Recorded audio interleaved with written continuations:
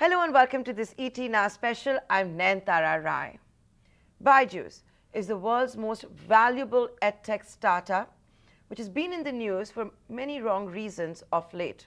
Well, Byju today has announced that it's teaming up with perhaps the most popular, one of the richest athletes on this planet, definitely one of the most talented, Lionel Messi of Argentina, who played all his life for Barcelona before switching teams. He is going to be a brand ambassador for Byju. But this is not, according to Byju, a regular endorsement deal or a sponsorship deal. Lionel Messi is going to be the global brand ambassador for Byju's social initiative called Education for All.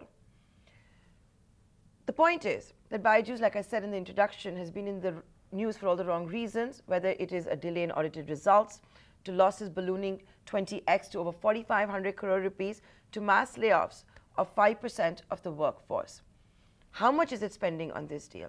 Why is it even spending any money at all on Lionel Messi? Let's find that and more with Divya Gokulnath, the co-founder at Byju. This is, ladies and gentlemen, Byju's first television interview in a long, long time. Divya, thank you for choosing ET Now. Thank you for giving us time today. So let's get straight down to it. The news trigger, of course, is this big announcement where we're going to see Lionel Messi promote Byju and the social initiative Education for All. Tell us more about it. And of course, the timing is certainly very interesting. Bang in the middle of a lot of headlines not going your way. No, thank you, Nayantara, for choosing to focus on education for all, right? If you ask me, that was the main reason that we wanted to have someone like Messi espouse our cause. And I'll be very frank with you, right? Education for All is an initiative which is very close to both Byju and my heart. Over the last 18 months, we have impacted 5.5 million children from the remotest parts of the countries, children who don't have access to even basic education. And this initiative is something that we wanted to grow. We wanted to become a global initiative. And who better than Messi, who is someone who is also equally passionate about education, someone who has grown up, has been a self-made man, somebody who believes as much as we do that sport and education go hand in hand to create a holistic future for a child. And so that's why we decided to partner with him. And this is something which we feel will be able to educate and allow so many more people to participate and be part of this revolution, which is creating so much impact and change at the ground level. Now, Divya, like I said, Lionel Messi, one of the most famous superstars on this planet.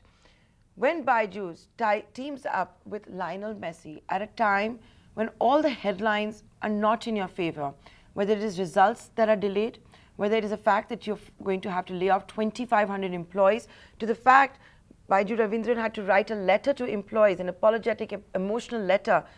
Don't you think the optics are all wrong right now? The timing is all wrong? Because if your interest is actually education for all, the timing could have been better. Okay, so let's just take one step back and I'll answer your question, right? Like if you look at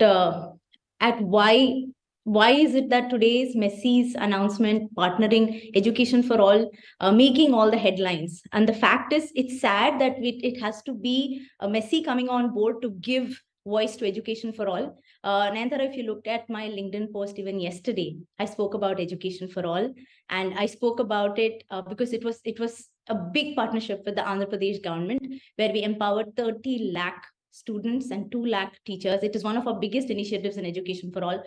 Nobody picked it up, right? It is an ongoing thing, Education for All. In fact, we continuously speak about the work that we've been doing over the last few months. So it's not that we are announcing this today. Education for All has been something that we've always been speaking about. A company always has two things, right? There is business and then there is beyond business. Beyond business is where there is community, where there is impact, where you give back to society at large. The fact is, both of these tracks were running in parallel. It's just that, media has always chosen to focus on the business part, right? But there's always been a very successful, highly impactful, not for business, beyond business initiative, which has been running equally successfully. I take your point, but you're saying it was running parallelly, and that you yesterday also you posted on LinkedIn and nobody picked it up. But Divya, if your intention is to actually have education for all and to make a difference, why are you bothered if anybody's picking it up or not? Why do you need a Lionel Messi to pick it up? Just do the good. We are doing the good, right? But sometimes you need more participation to make something more successful. Today, it's important that there are, so I'll just give you an example of what we're doing in Education for All. We have a give initiative where anybody can contribute a device, we load it with Byju's content and we give it for free. In the last 3 hours, the amount of attention Education for All has received, it hasn't received that in the last 18 months. It's saddening, it's anguishing. And I'm telling you this, I can tell you this.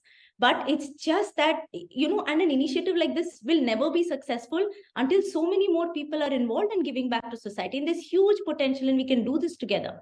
But you need the same visibility for it. And it clearly shows that if the right person, the right ambassador is there to take that message out for you, it becomes even more successful. So this is not about, whether somebody writes about us or not. It is about, can we make this platform even more successful? Can we make this initiative even more successful? Can we have more people participating in it? And because it's ultimately something where the more we do it, the better it gets, right? So this at scale can create even more impact. It's education that we're talking about at the end of it. So frankly, even I'm not bothered about who writes and who doesn't, but it's just that the attention it deserves, it doesn't get. And today it has gotten it at last. And I'm with you. I mean, someone is bright, young journalist like you. Even you didn't speak about Andhra, right? Yesterday, nobody did, right? I'm not talking about you alone. And I gave Andhra as an example. Even 1 month back, we did speak about how it's giving better learning outcomes. We are in partnership with Niti Aayog. We're in the remotest parts of the country with EFA. We've grown from 3.5 million children that we're benefiting to 5.5 million children today. You introduced us, even today you introduced us as the world's most valuable edtech company. But in that introduction, there is no mention of education for all, because see, ultimately, valuations can come and go, but values are forever. Value creation is forever.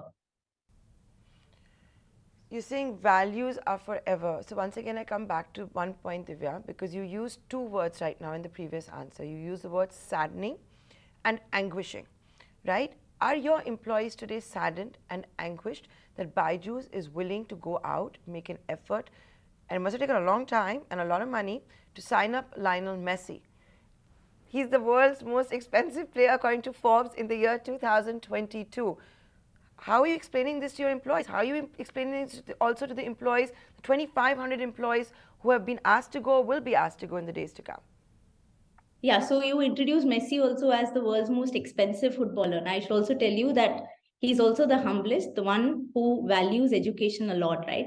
So if you actually think about it from the other angle, Messi can choose to partner with multiple brands, but he did with Byju's, he did with an Indian company, because he believed in our cause and in our mission that we can enhance human potential, and education is a big enabler to enhance human potential, right? Now, I would reiterate that this is not a normal sponsorship or a normal, partnership. This is a social impact partnership. And here it is about coming together and adding more value to each other, and the values that 3 of us, like it would be Messi, Byju and me, that we share in terms of what we think about education, we think about development, we think about children, we think about future. It's exactly the same. And speaking about the rationalization, right, that we had to do, it was the toughest decision for both Byju and me to take for the company, and we've spoken about it. I know how much ever we say and we apologize, it's not enough. It would be the last thing that we would want to do. But sometimes what Byju and Divya want is not what Byju's as a company demands, right? We did it because this would help us move towards our path to profitability. By the 4th quarter of this year, certain steps had to be taken, and hence it was taken. It was taken keeping multiple, viewpoints in mind. It was kept keeping the larger business perspective in mind. But today I don't want to focus on that, Nayantara, because I know that the reason you got me on call is because you wanted to focus on EFA, and I'm grateful that you felt that EFA was a subject that deserves to be spoken about, Messi or no Messi, right? You agree with me? It's Messi or no Messi. The point also is, But Divya, if education for all is indeed going to be where you and Byju, Ravindran are dreaming for it to be, your core has to be strong, has to be rock solid, right? Whether you talk about it in exercise, whether we talk about it in any way, you teach that as well, that your foundation, your core has to be really strong. And I would imagine that foundation and core has to be the business itself, the core business, in this sense that you can also devote more attention to education for all. So in a way, the two might be intertwined.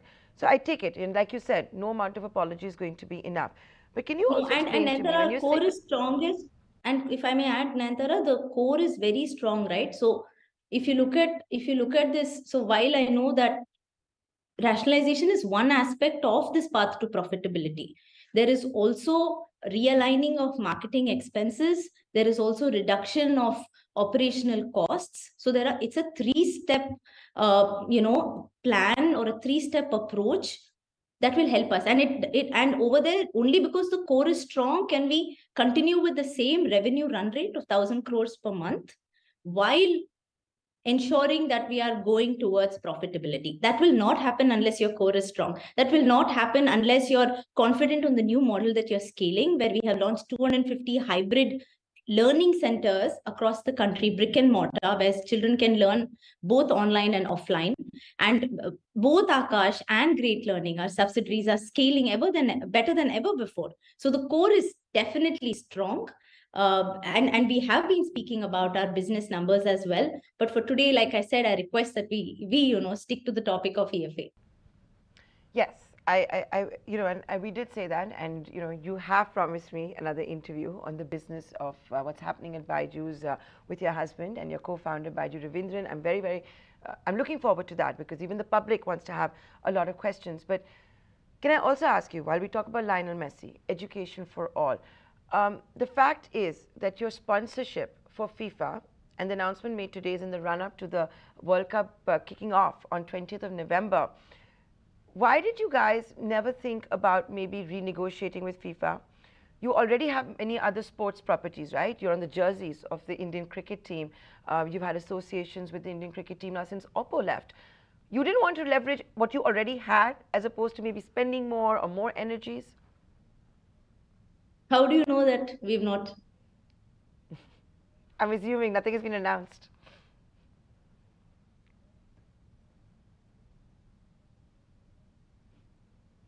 So I'm just asking you, how do you know that we've not? That's it.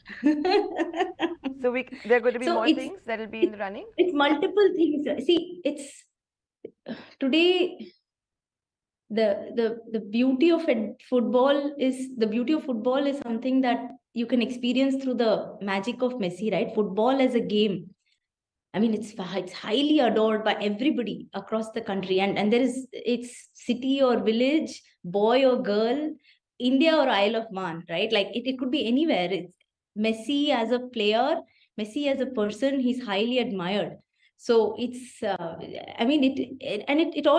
it's for us sports, and we've always maintained that sports and education, they go very closely hand in hand. It could be cricket, football, and Nayantara, you should know that we have Virat Kohli as our brand ambassador, right? We have PV Sindhu as our brand ambassador. We have Neeraj Chopra as our brand ambassador. We're strong believers in sport, as we are in education. And these are the ambassadors who are now taking our mission and our values forward in terms of helping India understand that we need to give students that sort of holistic growth by blending the best of both. And that's when you're creating a good future for them.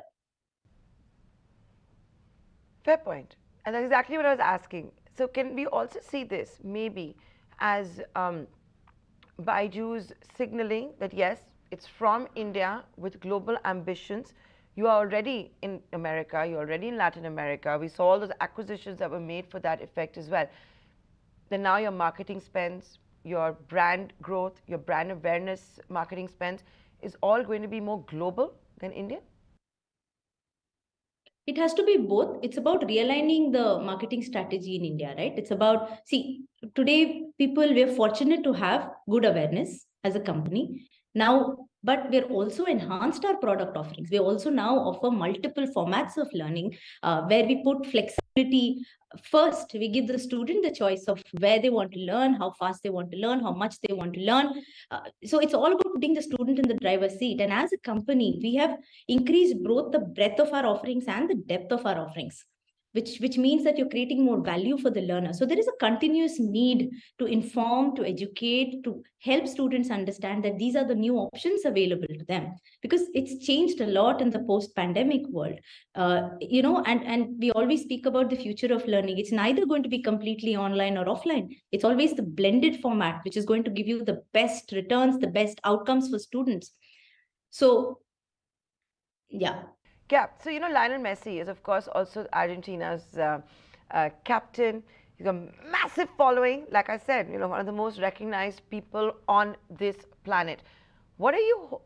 How long is this contract for? Because, you're saying it's for your social impact arm. So is it multi-year? Is it only for the duration of the World Cup? How's it going to work? Are you going to create videos for Lionel Messi's charity? Because you made it a point to say that it's not a typical endorsement deal and you're not spending big bucks. Are you spending anything? Yeah, so see, we are going to measure the returns of this by the number of lives we touch and the lives we better and the futures we enable, right? So if you ask me, there is so much more that we can do together by partnering with foundations like his, where he can also add value and we can also add value to what each other are doing now. And you rightly said, right, Messi belongs to the nearly 4 billion football fans in the world.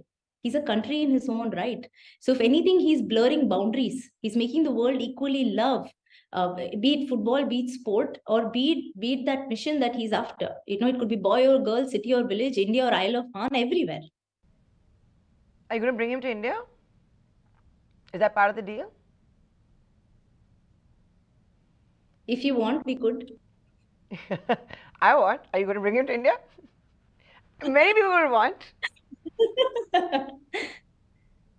Is it part of the deal? So you will never forget September 2nd, 2011, right? Like it's still there. We all remember that one match that he came and played in Calcutta. I know, I went there to watch him and I still remember it. It's so vivid in our mind. So it's the love that he has as a player. It's so much that it can create someone who can, it's simple, right? For us, we wanted someone who believes in education and the potential of education as strongly as we did. So, and he also, I would want to say that he saw that in us, which is why he chose to partner with us, and likewise. And it's like, if you ask me, we would love to bring him to India. We would love to host him in India, but it's not a promise, but we'll try to make it happen.